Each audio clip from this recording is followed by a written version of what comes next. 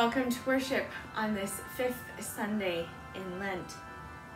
We worship as we live, in the name of the Father, and the Son, and the Holy Spirit. Amen. As has been our custom through Lent, our prayer of the day comes from our devotional booklet. Let us pray. God of wonder and delight, help us notice your playful, joyful presence today and throughout this week. In Jesus' name, amen.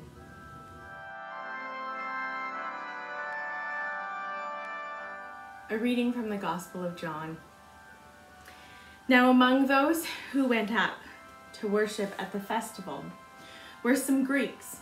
They came to Philip, who is from Bethsaida in Galilee, and said to him, "Sir, we wish to see Jesus."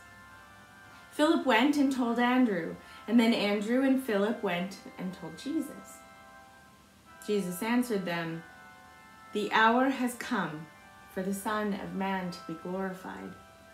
Very truly I tell you, unless a grain of wheat falls into the earth and dies, it remains just a single grain. But if it dies, it bears much fruit. Those who love their life lose it, and those who hate their life in this world will keep it for eternal life. Whoever serves me must follow me, and where I am, there will be my servant also. Whoever serves me, the Father will honor. Now, my soul is troubled. And what should I say? Father, save me from this hour? No. It is for this reason that I have come to this hour. Father, glorify your name." And then a voice came from heaven. "I have glorified it, and I will glorify it again." The crowd standing there heard it and said that it was thunder. Others said, "An angel has spoken to him." Jesus answered, "This voice has come for your sake, not for mine. Now is the judgment of this world. Now the ruler of this world will be driven out. And I, when I am lifted up from the earth, will draw all people to myself." He said this to indicate the kind of death he was to die. The Gospel of our Lord. Praise to you, O Christ.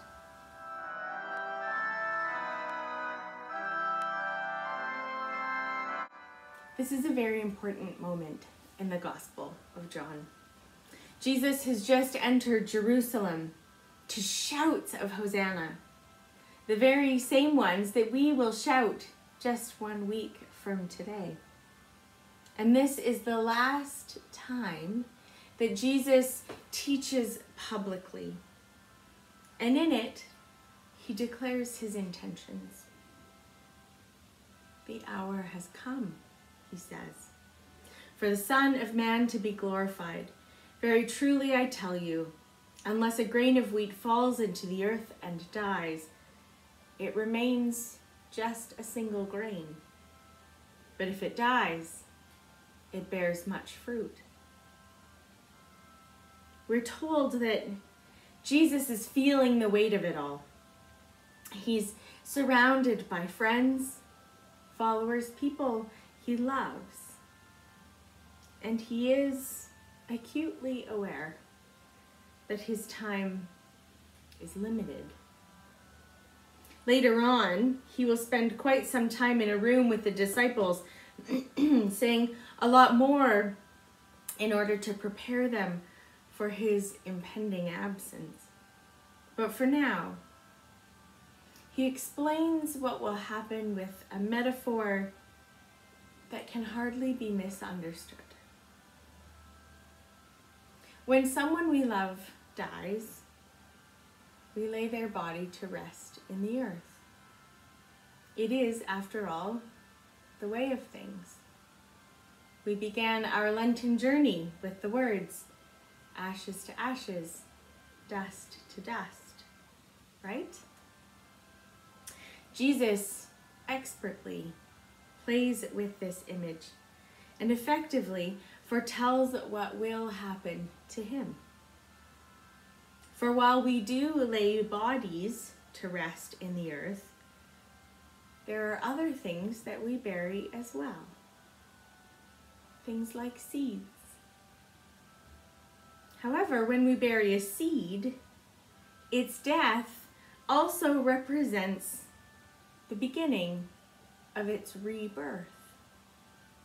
Because the seed indeed is lost, but out of it a new plant grows, one that will produce much fruit and indeed more seeds. Jesus is constantly reframing things for us. Burying something is death, right? Wrong. Burying something brings new life. How much you love is based on your merits, right? Wrong. God loves everyone. No merits considered. Jesus dies just for the believers, right? No. Jesus lifted up is for everyone. He says, I will bring all people to myself. Indeed, it wasn't just Jesus' death that turned things upside down, but his life too. And it is this topsy-turvy way of thinking, way of Jesus, that Emily Dickinson plays with in the first poem that we read this week. An instant's play, she says. She talks of God, a fond ambush. Going so far as to even refer to Jesus' death and then what comes after as a jest. It is that kind of embracing of God's playfulness and use of surprise that fosters Holy Humor Sunday, which we celebrate the week after Easter. If our God was a God who played only by our rules, well, then Jesus wouldn't have called fishermen to be his disciples.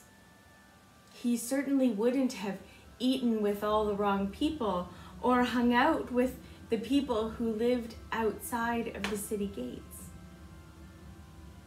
If Jesus played by our rules, he wouldn't have attracted the kind of attention that got him hung on a cross. And certainly, he would have stayed in a grave.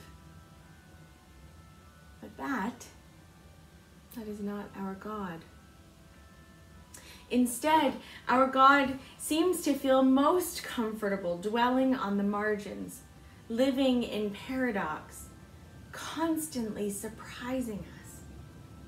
And while that seems to make a lot of humans rather uncomfortable, I believe with every part of me that is the best possible scenario for us. Because if Jesus had chosen to operate within more common human boundaries, he would never have shown us so clearly what love and grace and forgiveness look like. If God chose to operate by human rules, then I'm afraid we would just have news instead of good news. What makes the gospel is that God does not operate within human rules of engagement. In God's operating system, the death of a seed means the growth of a tree. An ending becomes a beginning. Death becomes life. Very truly, I tell you, unless a grain of wheat falls into the earth and dies, it remains just a single grain. But if it dies, it bears much fruit. Jesus is telling the crowd what's to come. And even though for a short while things will look a lot like death, that will not be the end of the story. Next Sunday, the shouts of Hosanna, save us, those will be our shouts. We too will be looking to Jesus, as we so often do, to do something radical, to upset the order of things. And of course, that is exactly what he will do, just not in the way that we expect it.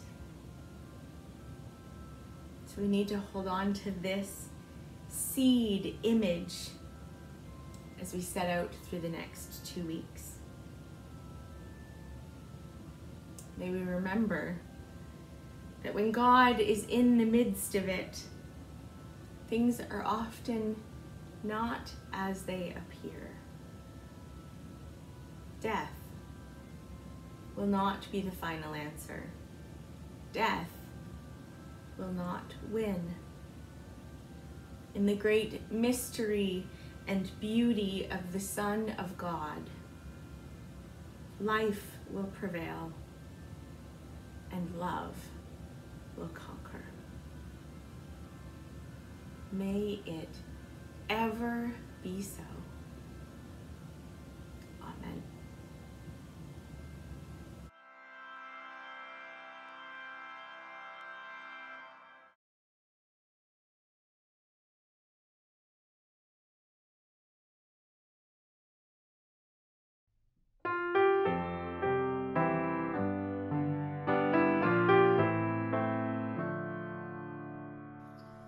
Tree of life and awesome mystery, in your belly are reborn.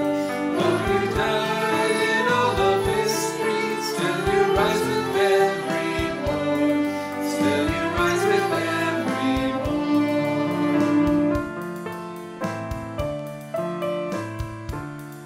From the dawning of creation, you have loved us as your own. Stay with us through all temptation. Make us turn to you alone. Make us turn to you alone.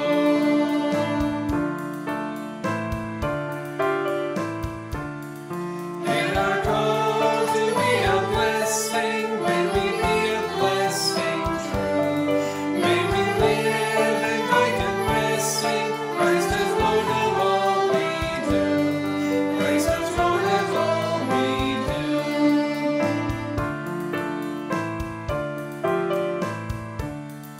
Living water of salvation, be the fountain of each soul. Springing up in new creation, flow in us and make us whole. Flow in us and make us whole.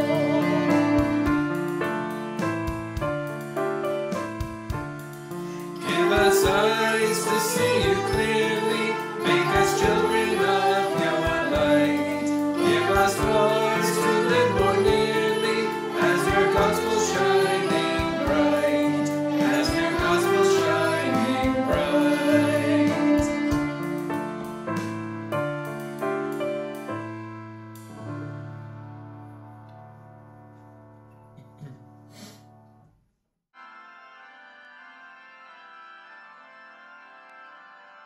Let us pray.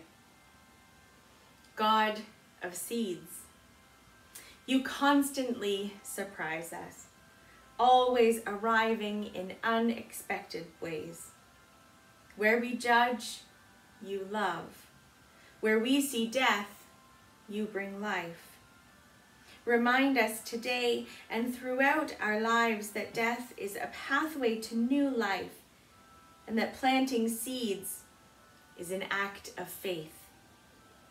May we sow endless seeds, trusting in you, and may we never stop being amazed at the growth you bring. You fill the earth from tiny grains of wheat to mighty thunder. You fill it with your presence, and you call on us to attend to your will for all creation. Grant weather that prepares the soil for seeds, and protect all from storms, flooding, and wildfires. You promise to write the law on our hearts. Guide citizens throughout the world to shape communities that reflect your mercy, justice, and peace. And give them creativity to work for the welfare of all. We pray for the people in and near Atlanta as they grieve the murder of 8 members of their community. And we pray for our siblings of Asian descent who are experiencing drastic and deeply troubling increases in discrimination and acts of aggression due to the COVID-19 pandemic. On this, the International Day for the Elimination of Racial Discrimination, we pray for hearts and minds to be filled with a desire for equity, equality, justice, and love as we seek an end to all that divides us. You sustain us with your Spirit. Restore the joy of all who need to know your presence, those who are lonely or feel unforgivable, those who need healing of mind or body, those who are dying, and all who grieve. We pray especially this day for Adolf, Christy, Luke, Helen, Wally, Jan, Luke, Bob, Andra, Margaret, Ella, Peter, and those we name before you.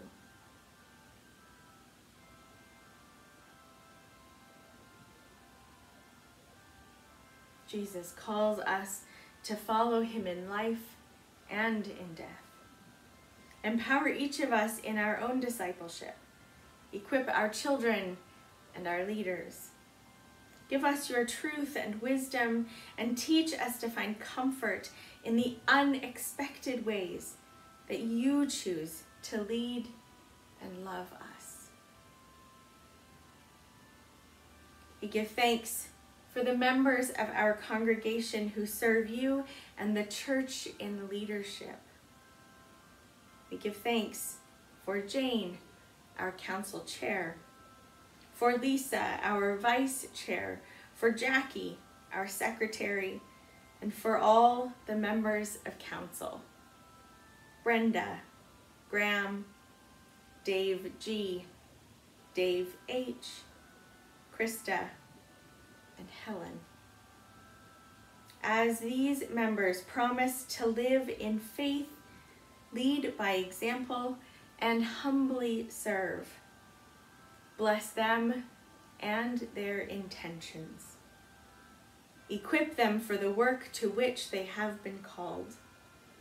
Give them eyes to see your path and ears to listen for your word. May their work shine a light on your grace and be evidence of your mission to love and save the world. In the cross of Christ, your name is glorified. We praise you for those who have taught us words to voice our praise. As with all the saints who have gone before us, bring us also to life everlasting and to the fullness of your grace and peace. We entrust all of our prayers and indeed ourselves to you, faithful God, in the name of Jesus, who taught us to pray by saying, Our Father, who art in heaven, hallowed be thy name. Thy kingdom come, thy will be done on earth as it is in heaven. Give us this day our daily bread, and forgive us our trespasses, as we forgive those who trespass against us. Lead us not into temptation, but deliver us from evil. For thine is the kingdom, and the power, and the glory, forever and ever. Amen.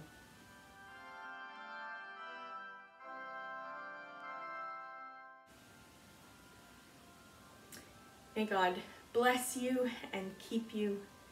May God's face shine on you with grace and mercy. May God look upon you with favor and give you peace. In the name of the Father, and the Son, and the Holy Spirit. Amen. Go in peace to love and serve the Lord. Thanks be to God.